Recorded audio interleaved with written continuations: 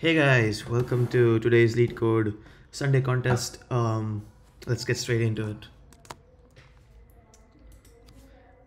It's weekly contest 434 and they have still 20 minutes left, and I was able to solve the first three problems. The last problem is super hard, so yeah, I just decided to make the video. So yeah, let's start from the first problem. So first problem is pretty simple. It's just a brute force. It says that we are given an array and then we want to partition it on the left.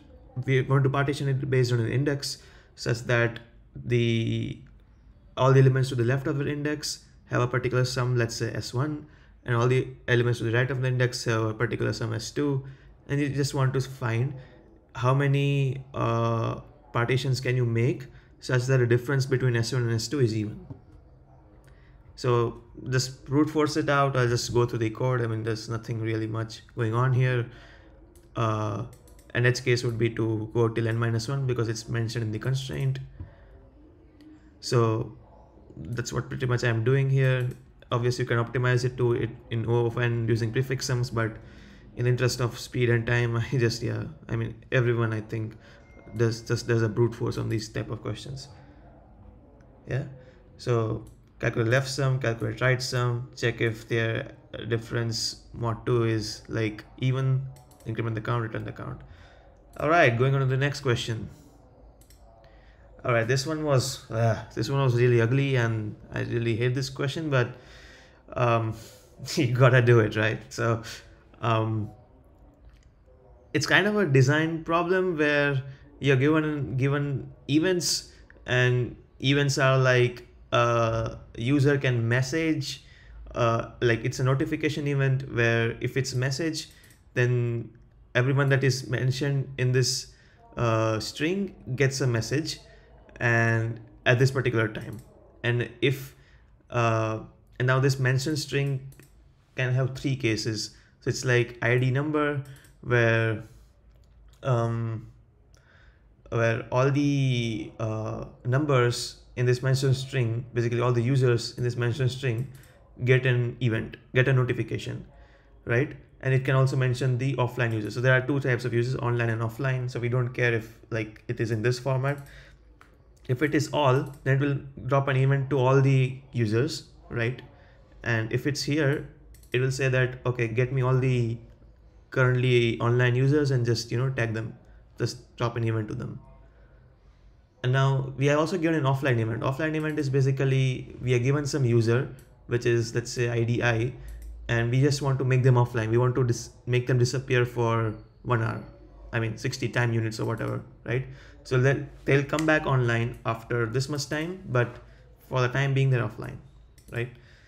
So a couple of observations here. The first observation is that your offline event, so if like timestamp is t and it contains two types of events, offline and message, right? Then precedence should be given to the offline event, right? Because the user will go offline at time t, right? And then simultaneously they should not get a message because they're offline, right? So that's first observation. So offline is given precedence or a message if the timestamp is the same. Second observation is that you have to sort the events by timestamp, right? Because that's how events should be treated. And yeah, these are the only two critical observations in this problem. The rest is just implementation, right? So for offline users, you can maintain a hash map, a map of the ID and when they are coming back online, when they're online. Yeah, so like their timestamp ti plus 60, just maintain this hash map, and whenever there's a mention of here, whenever we want the online users, we'll just iterate over this hash map and see if the current timestamp is like tcur is greater than the offline hash map of ID or not, right? We'll iterate over all the IDs, obviously 0 to n minus 1, whatever. Yeah, I'll just go to the code, and basically what you have to return here is the number of mentions, like how many times this user was tagged, right? So yeah, just go over the code. So I mean, this is a helper function where if you have an ID, so here like it's like this ID of 1 2 3 4 5, then you want to return the 1 2 3 4 5 index, right? This is just for hashing it. So that's what I'm doing over. This is just a helper function to get the ID where it returns 1 2 3 4 5. And now first thing I'm doing is sorting, right? So if your events, they're E1 and E2, these are two events. If their timestamps are equal, and if the first guy is offline, like if the first event is an offline event, then we want it to come first, right? And if the second event is an offline event, we want the second event to come first. That means E1 and E2, the order is not true. It should be E2 and E1. That's why you return false. And in all other cases, you return true, right? Because then none of these are offline events. Both of them are message event, and then you can just treat them however you want because the timestamps are the same. And in the other case, you can check if the timestamp is less than the other event's timestamp, right? So this is how you sort the events. And then, yeah, just iterate over this, maintain a map of offline users, take the message, take the time, take the mentions. If the message, like it's a message event, it's a notification event, and if it says all, then you just drop, the dot is my answer, right? Yeah, dot. Where is dot? Yeah, dot is my answer, like how many times, the number of times the user was tagged. If it's an all event, just do plus dot I. If it's a here event, then you want only online users, then you iterate over all the users, and you go to the offline hash map. And if that user is still offline, then you see the current timestamp. Time int is basically this, the current timestamp. If it's greater than or equal to the offline of I, then you just erase it from the hash map and just increment the dot I, because this guy is no longer offline, right? And in all other cases, if the user was never offline, you just increment that, like just tag them, right? And else, now this else is an all condition, like this is an all message, like this, mention all user. So you just split the tokens. And sorry, it's not an all condition, it's like this one, this weird thing where you're given a space separated list of IDs like this, right?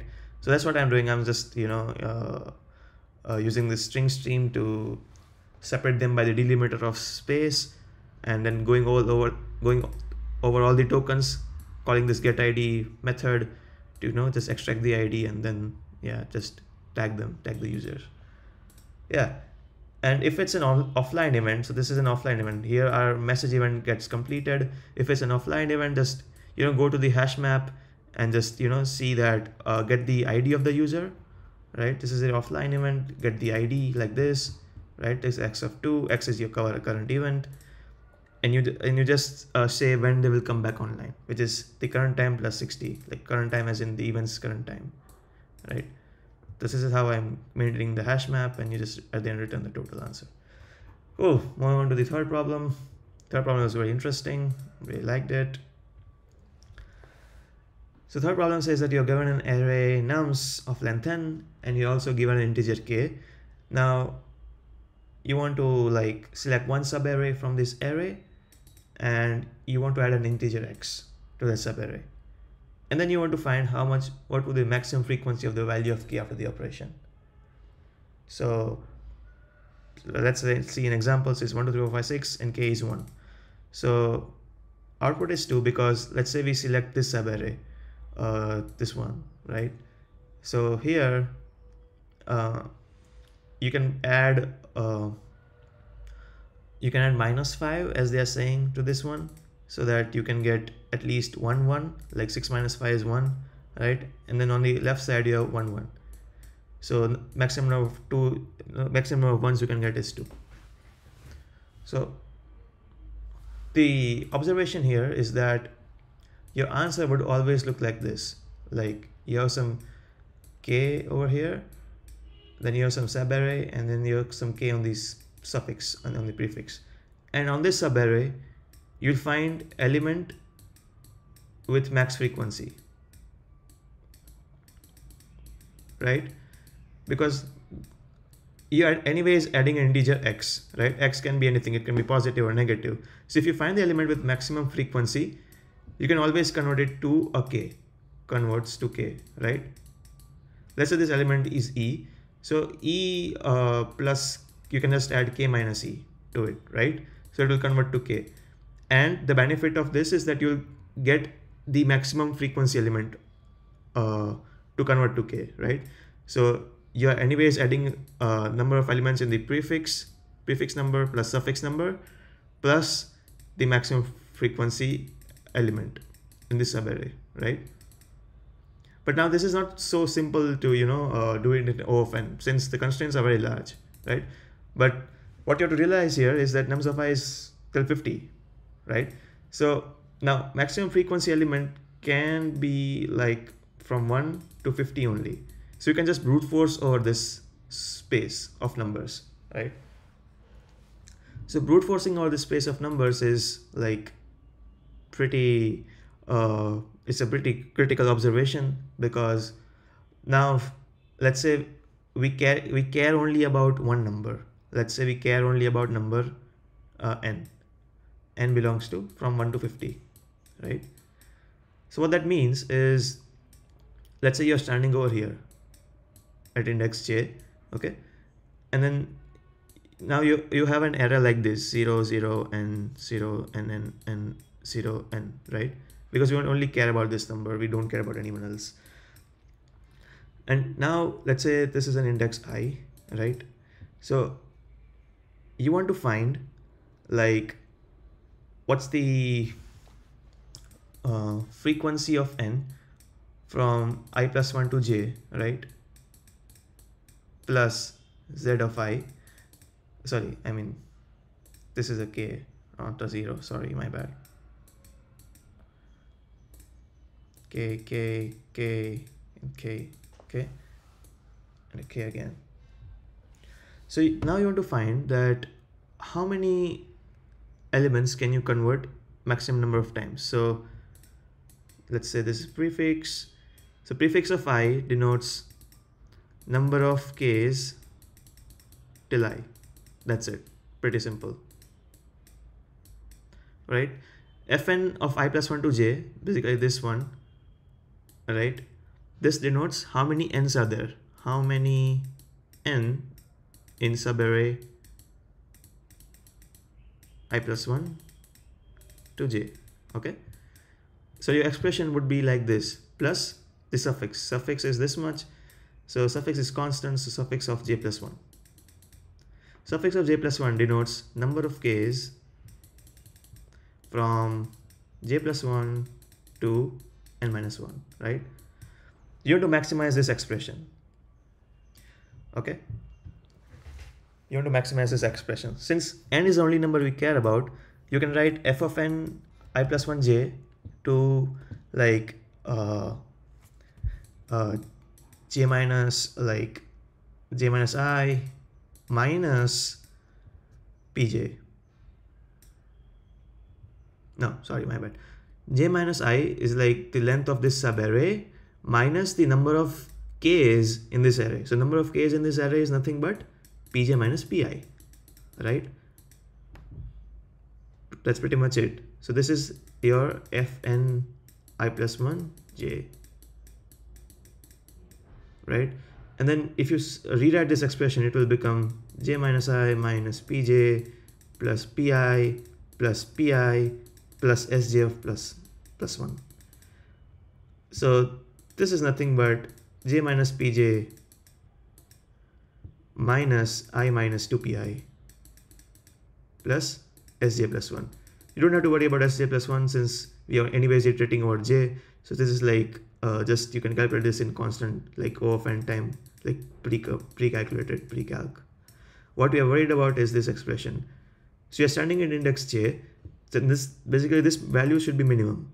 So you can always track the minimum, maintain a track of minimum, right? The previous minimum, and this should be minimum because you're separating it, right?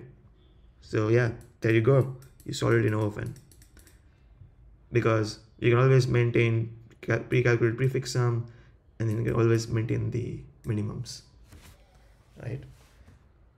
So yeah, that's what I'm doing. I iterate over all the possible candidates, like who I want to convert, right? And I create this vector space V, where if the element is E or if the number is like what I want, I just push it back. I just, yeah, append it to the space, vector space. And then I do this prefix suffix thing where prefix of I represents how many k's till I, right? Suffix of I mentions how many k's from like set suffix index to the last index of the array. And then I just do this computation where, and yeah, one more boundary case here is that, yeah, so coming over here, your I can vary from 0 to j, obviously, but what if your I was over here, like -1? Then you have to consider this entire array. This entire array means that how many k's are in that array. So there are like j+1 minus j+1 minus whatever number of like pj's minus, I think, yeah, number of pj's is like number of k's. So j+1 minus pj represents how many number of n's, right, in this prefix array. So that's a boundary case that I handle here, like j+1 minus pj plus the suffix sum. So this suffix is just like the constant that we are talking about here, right? And this, you can always use ternary operators to, you know, handle the edge cases. And then this minima is the star of this problem where we just figure out this j minus 2pj equation, right, from here, right? And you just subtract that minima, right? And then you add this constant. And there you go, you return the answer. That's it. Thank you guys for watching. Bye.